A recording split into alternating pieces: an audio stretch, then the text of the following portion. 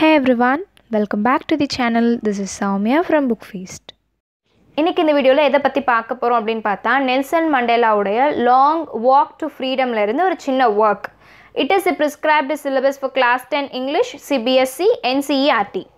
So இந்த workக்குள்ள போறதுக்கு முன்னாடி apartheid அப்படினா என்னன்னு நமக்கு தெரியணும். Apartheid is a political system that separates people according to their race. So அவங்கள ரேஸை வச்சு பீப்புளை வந்து செப்பரேட் பண்ணி வச்சுருந்த ஒரு பொலிட்டிக்கல் சிஸ்டம் பேர் தான் apartheid. இது வந்து apartness அப்படின்னு ஆஃப்ரிக்கன் லாங்குவேஜில் சொல்லுவாங்க. Against a non-white citizen of South Africa. South ஆஃப்ரிக்காவில் வாழக்கூடிய non-white citizenக்கு அகெயின்ஸ்டாக ஸ்டார்ட் பண்ண ஒரு political system. Mandela becomes South Africa's first black president.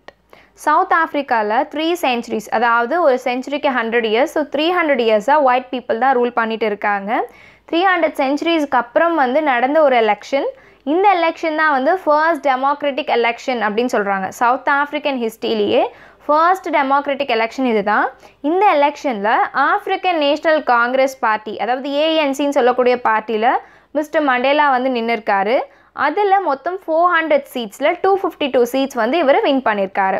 இந்த இனாக்ரேஷன் செராமனி எங்கே நடக்குது அப்படின்னு பார்த்தா union buildings ஆம்பி theatre in Pretoria. இது வந்து ஒரு நியூஸ் பேப்பரில் வந்த ஒரு இன்ஃபர்மேஷன், அதனால தான் டுடே அப்படின்ற வேர்டிங்கை மென்ஷன் பண்ணியிருக்காங்க. இது யாரெல்லாம் அட்டென்ட் பண்ணியிருக்கான்னு பார்த்தா பொலிட்டீஷியன்ஸ், டிக்னிட்டரிஸ், மோர் தென் 140 countries. ஸோ 140 countries இருக்கக்கூடிய பீப்புள் வந்து அதுக்கு மேற்பட்ட பீப்புள் வந்து இங்கே அட்டென்ட் பண்ணியிருக்காங்க. நெல்சன் மண்டேலாவுடைய ஒரு ஃபேமஸ் லைன் வந்து இங்கே சொல்கிறாங்க. இவர் அட்ரஸ் பண்ணாத ஒரு famous line, never never again will this beautiful land experience the oppression of one by other.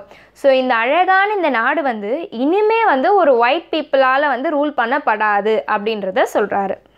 உடனே பிரிட்டோரியா ஸ்ட்ரீட்ஸில் இருக்கக்கூடிய மக்கள் ஒயிட் பீப்புளாக இருந்தாலும் சரி, பிளாக் பீப்புளாக இருந்தாலும் சரி, எந்த கலர் பீப்புளாக இருந்தாலும் இது ரொம்ப செலிப்ரேட் பண்ணி ரொம்ப ஆரவாரத்தோட கத்தி பேசுகிறாங்க. மோர் தென் 1 lakh south African men and women children அங்கே இருக்காங்க. இவங்க எல்லாம் சந்தோஷமாக வந்து கத்தி பாட்டு பாடிட்டு இந்த விக்ட்ரியை வந்து என்ஜாய் பண்ணுறாங்க. லாங் வாக் டு ஃப்ரீடம் அப்படின்றது வந்து நெல்சன் மண்டேலாவில் எழுதப்பட்ட ஆட்டோபயோகிராஃபிக்கல் ஒர்க். அதாவது ஒருத்தவங்களுடைய வாழ்க்கை வரலாறை அவங்களே எழுதுனாங்கன்னா அது ஆட்டோபயோகிராஃபின்னு சொல்லுவோம். அந்த ஆட்டோபயோகிராஃபிலேருந்து ஒரு சின்ன ஒர்க்கை தான் நம்ம பார்க்க போகிறோம். என்றைக்கு டேட்டை மென்ஷன் பண்ணியிருக்காங்கன்னு பார்த்தா 10th of May. ஸோ டான்னால ரொம்ப பிரைட் அண்ட் கிளியராக இருக்குது. கொஞ்ச நாளாக வந்து நெல்சன் மண்டேலாவை பார்க்குறதுக்கு நிறைய பெரிய பெரிய லீடர்ஸ் எல்லாம் வந்து வந்துட்டுருக்காங்க, இவரை ரெஸ்பெக்ட் பண்ணிகிட்ருக்காங்க. இனாக்ரேஷனுக்கு கொஞ்ச நாளைக்கு முன்னாடி இந்த இனாக்ரேஷன் தான் வந்து ஒரு பெரிய கேதரிங்காக இருக்குமா. எதுக்கான கேதரிங்னு பார்த்தா இன்டர்நேஷ்னல் லெவலில் இருக்கக்கூடிய லீடர்ஸ் எல்லாமே சவுத் ஆஃப்ரிக்கன் சாயிலை வந்து மிதிக்க போகிற ஒரு இன்சிடெண்ட் அப்படின்றத சொல்கிறாரு. இந்த நிகழ்வு வந்து எங்கே நடக்குது அப்படின்னு பார்த்தா லவ்லி சாண்ட்ஸ்டோன் ஆம்பி தியேட்டர் அப்படின்றத சொல்கிறாரு. இது யார் ஃபார்ம் பண்ணியிருக்கா அப்படின்னு பார்த்தா யூனியன் பில்டிங்ஸ் இன் பிரிட்டோரியா.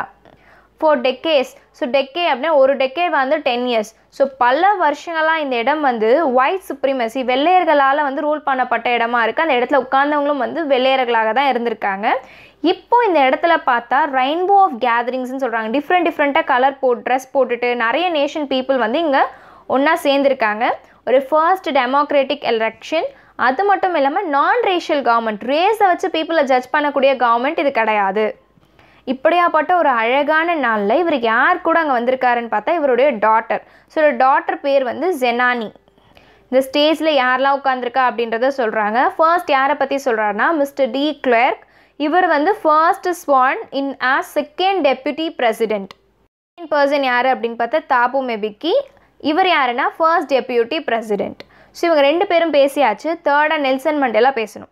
ஸோ நெல்சன் மண்டேலா அங்கே இருக்கக்கூடிய ரிபப்ளிக்கும் பீப்புளுக்கும் அவருக்கும் வந்து ரொம்ப ஒபே பண்ணுறதாகவும் அப்ஹோல்டாக இருக்கிறதாகவும் வந்து சொல்கிறாரு. அதுக்கப்புறம் மக்கள்கிட்ட தான் என்ன பேச விரும்பணுமோ மக்கள்கிட்டையும் இந்த உலகத்துக்கிட்டையும் அதை பேச தொடங்குறாரு. இன்றைக்கி நம்ம எல்லாம் இங்கே கூடியிருக்கோம். நம்மளுடைய நியூ பார்ன் லிபர்ட்டி, நம்மளுடைய சுதந்திரத்தை வந்து ரொம்ப சந்தோஷமாக வந்து செலிப்ரேட் பண்ணிகிட்டு இருக்கோம். இந்த எக்ஸ்பீரியன்ஸ் வந்து ரொம்ப நாளைக்கு இருக்கணும். இதன் முன்னாடி வரைக்கும் ஹியூமன் டிசாஸ்டராக இருந்துச்சு. மக்களை வந்து ரொம்ப அடிமையாக நடத்திட்டு இருந்தாங்க. இனிமேல் அது வந்து இருக்காது. எல்லாருமே வந்து ஹியூமனிட்டியை நினச்சி ரொம்ப பெருமைப்படுற மாதிரி இந்த ஆட்சி இருக்கும் அப்படின்றத சொல்கிறாரு.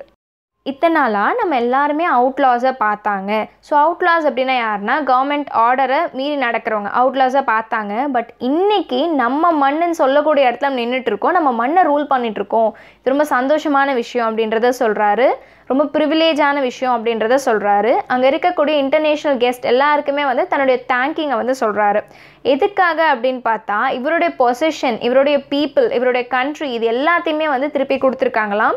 இனிமேல் இந்த இடம் ஃபுல்லாகவே வந்து ஒரு சக்ஸஸான திங்காக இருக்கும். எதை நோக்கின சக்ஸஸ்ன்னு பார்த்தா justice, piece for human dignity.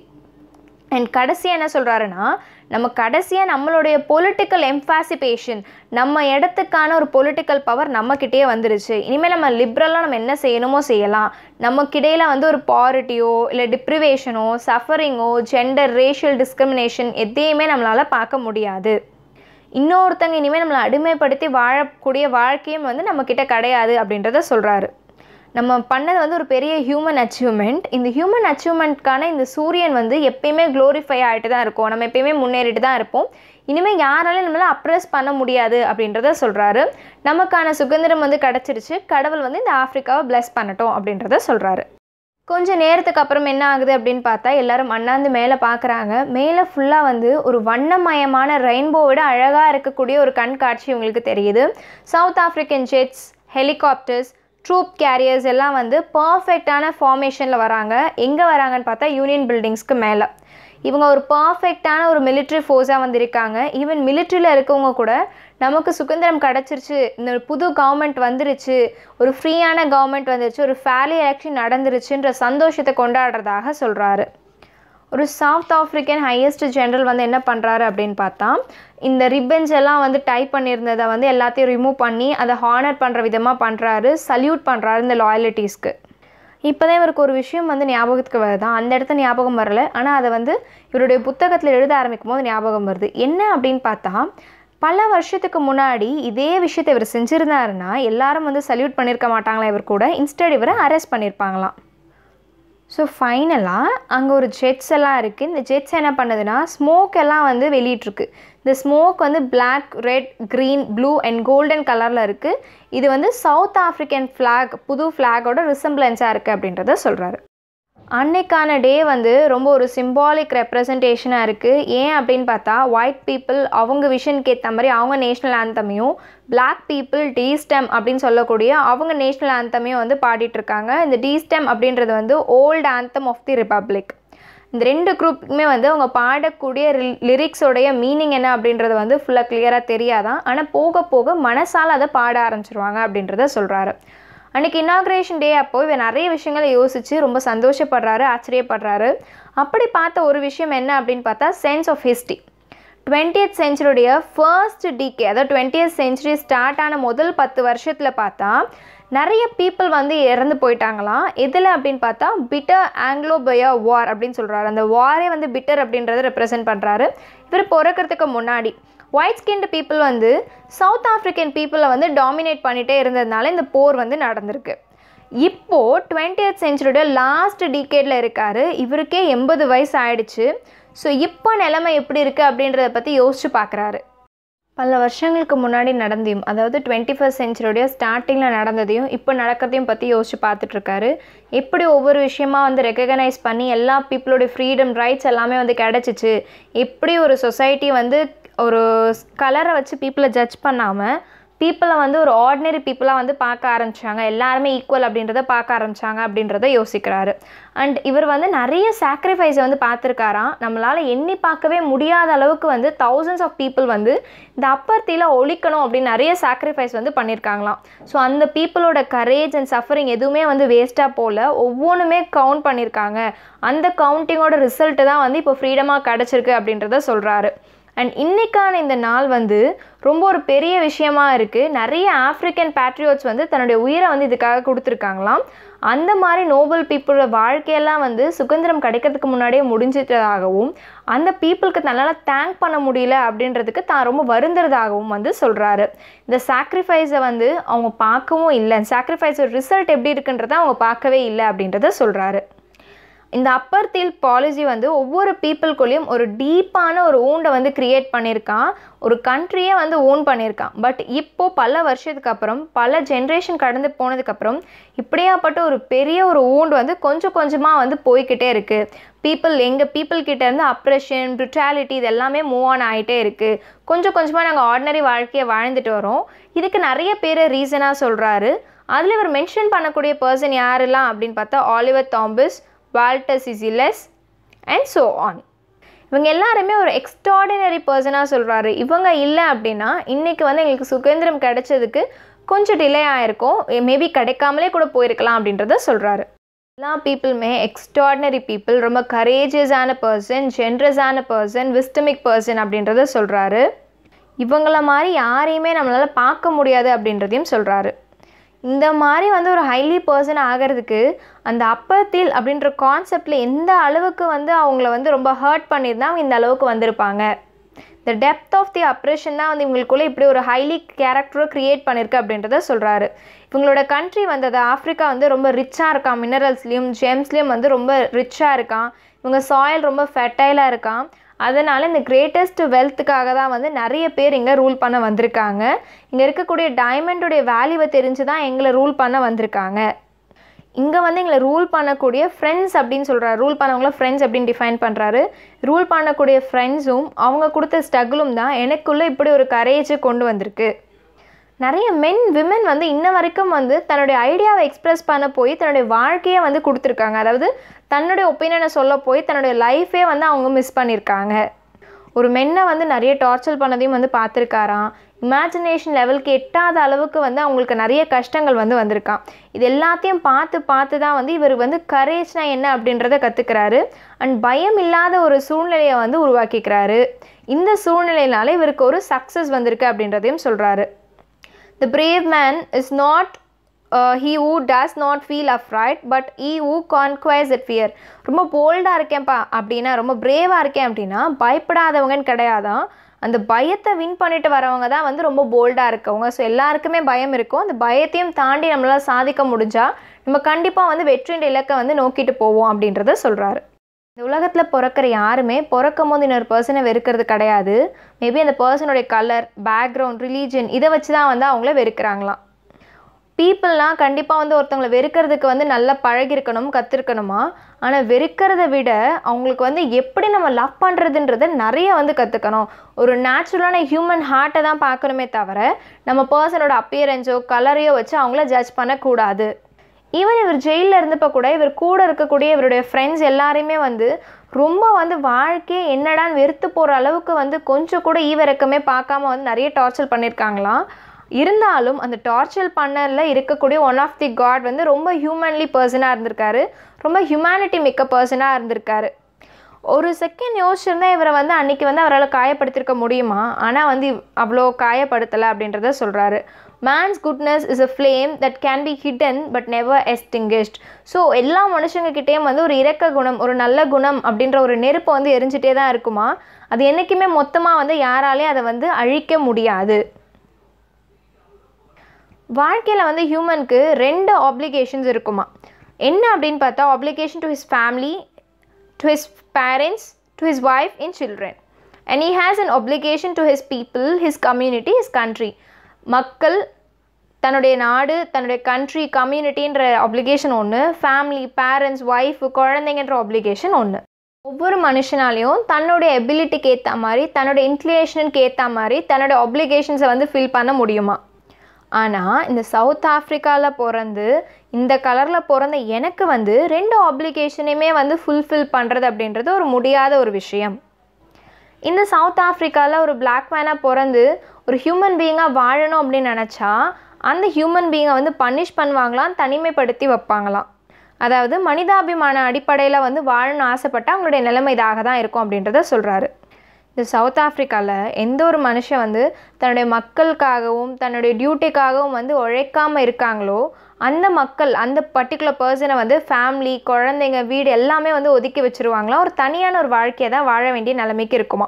So சூழ்நிலை வந்து அந்த மாதிரி வந்து கொண்டு போய் நிலைமைக்கு கொடுத்துரும் அப்படின்றத சொல்கிறாரு. இனிஷியலாக இவருக்கும் இந்த ஒரு நிலைமை வந்துச்சான். ஃபேமிலி கம்யூனிட்டி அவங்க முக்கியமா, யாரை நீ சூஸ் பண்ணுற அப்படின்ற மாதிரி ஒரு கம்பல்ஷன் இவருக்கு வந்துச்சு. ஸோ அப்போ வந்து தன்னுடைய மக்கள் தான் முக்கியம், ஃபேமிலியை விட மக்கள் முக்கியம் அப்படின்ற ஒரு சான்ஸை வந்து இவர் வந்து எடுத்துக்கலாம். ஃபேமிலி தான் ஃபஸ்ட்டு ப்ரிஃபரன்ஸாக வச்சுருந்தார். ஆனால் நிறைய மக்களை போய் பார்க்கவும், நிறைய மக்களுடைய ஆப்ளிகேஷன்ஸ் எல்லாமே கேட்கவும், ஒரு அண்ணனா, ஒரு தம்பியா, ஒரு பையனா, ஒரு ஹஸ்பண்டா, ஒரு ஃபாதரா, இவர் எல்லா விஷயத்தையும் யோசிக்க ஆரம்பித்தாராம். அப்போ தான் ஃபேமிலியை விட மக்கள் ஒரு படி மேல் அப்படின்றதையும் வந்து உணர்ந்தாராம். I was not born with a hunger to be free. நான் பசி கொடுமையில் வந்து பிறக்கலை, பசியிலேருந்து தப்பிச்சு சந்தோஷமாக வாழ்கிறதுக்கு. I was born free. நான் பிறக்கும் போதே ஃப்ரீயாக தான் பிறந்தேன். Free in every way that I could no. எனக்கு தெரிஞ்ச வரைக்கும் என் வாழ்க்கைனா எவ்வளோலாம் ஃப்ரீடம் கிடைக்குமோ அந்த மாதிரி ஃப்ரீடம்லலாம் வாழ்ந்தேன் அப்படின்னு சொல்லி லிஸ்ட் பண்ணுறாரு. அவங்க அம்மாவுடைய வீட்டுக்கு பக்கத்தில் வந்து நிறைய ஃபீல்ட்ஸ் இருக்கா, அந்த ஃபீல்ட்ஸில் ஓடி ஆடி விளையாண்டுருக்காரு, ஸ்விம் பண்ணி விளையாண்டுருக்காரு, அந்த வில்லேஜை சுற்றி வந்து வாழ்க்கையை கழிச்சிருக்காரு. இவருக்கு தேவையான சாப்பாடு எல்லாமே வந்து கிடச்சி ஒவ்வொரு நாளும் ஸ்டார்ஸை எண்ணிட்டு தன்னுடைய வாழ்க்கையை கழிச்சிருக்காரு. ஸ்லோவாக மூவ் ஆன் பண்ணக்கூடிய புல்ஸோடைய பேக்கில் உட்காந்து தன்னுடைய சைல்ட்ஹுட் மெமரிஸ் எல்லாம் வந்து ரொம்ப ஸ்வீட்ஃபுல்லான மெமரிஸாக மாற்றிருக்காரு. இதெல்லாம் எது வரைக்கும் அப்படின்னு பார்த்தா, அவங்க அப்பா சொல்கிறதுக்கு எல்லாத்துக்கும் தலையாட்டிட்டு அவங்க அப்பாவை ஒபே பண்ணிவிட்டு அவங்க ட்ரைபோடைய கஸ்டம்ஸ் எல்லாம் வந்து கரெக்டாக ஃபாலோ பண்ணிட்டு இருக்க வரைக்கும் இது இருந்திருக்கு. I was not trouble by the loss of man ஒரு காடோ மேனோ கொண்டு வந்த லாவில் வந்து இன்றைக்கி எந்த ஒரு பிரச்சனையும் வரலை. அப்போ தான் இவருக்குள்ளே வந்து ஒரு எண்ணம் வந்திருக்கு, நம்மளுடைய பாய்ஹுட் ஃப்ரீடம் வந்து ஒரு இல்யூஷன், ஒரு கற்பனையான ஒரு விஷயம் போல் அப்படின்னு கொஞ்சம் கொஞ்சமாக தெரிய ஆரம்பிச்சிருக்காரு. அந்த யங் மேன் வந்து ஃப்ரீடம்க்கு போராடணும் அப்படின்ற ஒரு எண்ணம் வந்து இவருக்குள்ளே வந்திருக்கு. அப்போ தான் வந்து இவருக்குள்ளே வந்து ஒரு பசி வந்திருக்கு. அது வந்து ஆக்சுவலாக லிட்டரலாக வந்து நம்ம பசிக்குதுன்னு சொல்லுவோம், அந்த மாதிரி ஒரு பசி கிடையாது. இது என்ன ஒரு பசி அப்படின்னு பார்த்தா, நம்ம ஃப்ரீடம்காக போராடணும், நமக்கு ஒரு ஃப்ரீடம் கிடைக்கணும் அப்படின்றதுக்கான ஒரு பசி. ஒரு ஸ்டூடெண்ட்டாக இருக்கும் போது இவருக்கு மட்டும்தான் ஃப்ரீடம் வேணும் அப்படின்னு தோணுச்சான். அப்புறம் கொஞ்சம் வளர்ந்து கொஞ்சம் நல்ல பெரிய பர்சன் ஆனதுக்கப்புறம் நைட் டைம்லலாம் வெளியே இருந்தால் நல்லா இருக்கும்ல, அந்த மாதிரி ஒரு ஃப்ரீடம் வேணும் அப்படின்னு தோணுச்சான். அதுக்கப்புறம் இன்னும் கொஞ்சம் வளர்ந்துட்டார், நல்ல மேனாக ஆகிட்டார். எங்கே இருக்கார் அப்படின்னு பார்த்தா ஜோஹானஸ்பர்க்கில் இருக்கார். அங்கே இருக்கும் போது இவருக்கு வந்து ஃப்ரீடம்னா ரொம்ப ஹானரபிளான பேசிக்கான திங்காக இருக்குது. ஒரு விஷயத்தை அச்சீவ் பண்ணணும், நமக்கு தேவையான பொருள் நம்மக்கிட்ட வச்சுக்கணும் அப்படின்றதுலையும், மேரேஜ் ஃபேமிலி அப்படின்றதுலையும் வந்து இவருடைய ஃப்ரீடமாக நிறைய யூஸ் பண்ணியிருக்காரு. ஒரு லாஃபுல்லான லைஃப்பை வந்து வாழணும் அப்படின்ற ஒரு எக்ஸ்பெக்டேஷனுடைய ரியாலிட்டி என்னன்றதை தெரிஞ்சிருக்காரு. அப்போ தான் இவருக்கு வந்து ஒரு விஷயம் புரிஞ்சிருக்கு. என்ன அப்படின்னு பார்த்தா, நான் மட்டும் வந்து ஃப்ரீயாக இருக்கேன்ற ஒரு இல்யூஷனில் இல்லை, இன்ஃபேக்ட் இவர் ஃப்ரீயாகவே இல்லையா, இத்தனை நாள் வந்து நம்ம ஃப்ரீடமாக இருக்கோம் அப்படின்ற ஒரு இல்யூஷன், ஒரு கற்பனைலாம் இருந்திருக்காராம். இந்த கற்பனை வந்து இவர்கிட்ட மட்டும் இல்லை, இவருடைய பிரதர்ஸும் அப்படியாப்பட்ட ஒரு கற்பனை, ஒரு இல்யூஷனில் தான் இருக்காங்க, இவங்களுடைய சிஸ்டர்ஸும் அப்படியாப்பட்ட ஒரு இல்யூஷனில் தான் இருக்காங்கன்றதை தெரிஞ்சுக்கிறாரு. அப்புறம் கொஞ்சம் கொஞ்சமாக யோசிக்க ஆரம்பிக்கிறாரு. அப்போ நம்ம ஃபேமிலி அப்படின்னு இல்லாமல் அங்கே இருக்கக்கூடிய எல்லா பீப்புளுக்குமே வந்து ஃப்ரீடம் அப்படின்றது ஒன்று இல்லைன்றதை தெரிஞ்சுக்கிறாரு. அதுக்கப்புறம் தான் என்ன பண்ணியிருக்காருன்னா, ஆஃப்ரிக்கன் நேஷனல் காங்கிரஸில் போய் சேர்ந்துருக்காரு. அதில் சேர்ந்து ஃப்ரீடம்காக வந்து போராட ஆரம்பிச்சிருக்காரு. இந்த ஃப்ரீடம்காக போராடுறது என்னன்னு டிஃபைன் பண்ணுறாருன்னு பார்த்தா, தி greater hunger for the freedom. ஃப்ரீடம்காக வந்து போராடியிருக்காரு. ரொம்ப செல்ஃப் ரெஸ்பெக்டோட, ஒரு டிக்னிட்டி மைண்டோட பீப்புள் வந்து லைஃப்பை வாழணும் அப்படின்னா அதுக்கு வந்து ஃப்ரீடம் வேணும் அப்படின்றத தெரிஞ்சுக்கிறாரு. இந்த ஒரு முயற்சி தான் வந்து இவருடைய அனிமேட்டட் லைஃப்பை வந்து மாற்றிருக்கான். எப்படின்னு பார்த்தா, ஒரு பயப்படுற ஒரு யங் மேன்லேருந்து ஒரு தைரியமான ஒரு மேனாக வந்து மாற்றிருக்கு. தன்னுடைய மைண்டை வந்து நார்மலாக லான்னு வச்சுட்டு இருந்த மைண்டை ஒரு கிரிமினலாக வந்து யோசிக்க வச்சுருக்கான். ஒரு ஃபேமிலி லவ்விங் ஹஸ்பண்டை வந்து ஒரு மேன் வித்தவுட் ஹோம், அதாவது வந்து ஃபேமிலி தான் முக்கியம்னு யோசிச்சுட்டு இருந்த ஒரு மேனை ஃபேமிலியை விட பீப்புள் தான் முக்கியம் அப்படின்னு வந்து யோசிக்க வச்சதும் வந்து இந்த ஒரு ஹங்கர் தான் அப்படின்றத சொல்கிறாரு.